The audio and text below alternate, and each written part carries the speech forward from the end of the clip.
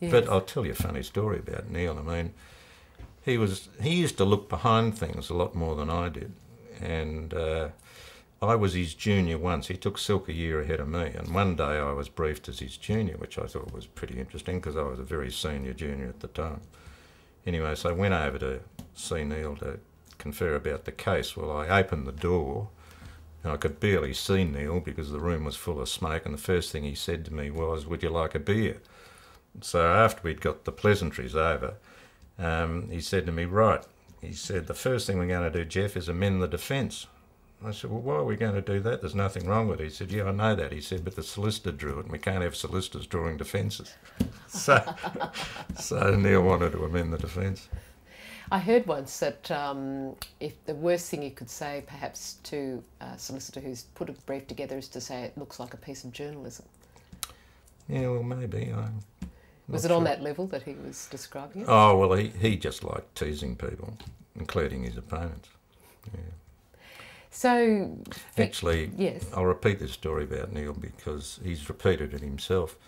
He was appearing in the dogs case in the High Court. That's the one about government aid to church schools, and he was cross-examining a Mother Superior, I think. And at one stage in her evidence, she said, he was asking her what she'd been doing, I think, and she said, "I've been praying." And Neil, who admitted later that this was one question too many, said, "Well, what have you been praying for, Mother Superior?" And he said, "I've been praying for you, Mr. McPhee." So, brought the house down, of course. So, yes, he was obviously one of your most colourful and interesting opponents. What about other people that you appeared against who really gave you a run for your money, do you think? Oh, there were a lot of them, actually. I mean, Jack Hedigan, Glenn Waldron, Des Whelan. I was led by Des Whelan in a case, and I was just on the verge of taking silk. Des liked to do everything himself, and the case went, I think, for 5.5 weeks, and Des didn't let me ask a single question of any witness or lead a witness or do anything until he had to leave and go to Tasmania when he left me in charge. A lot of good advocates. I might have needed a little more notice than you've given me to answer this question, but the standards at the Victorian Bar I thought were terrific.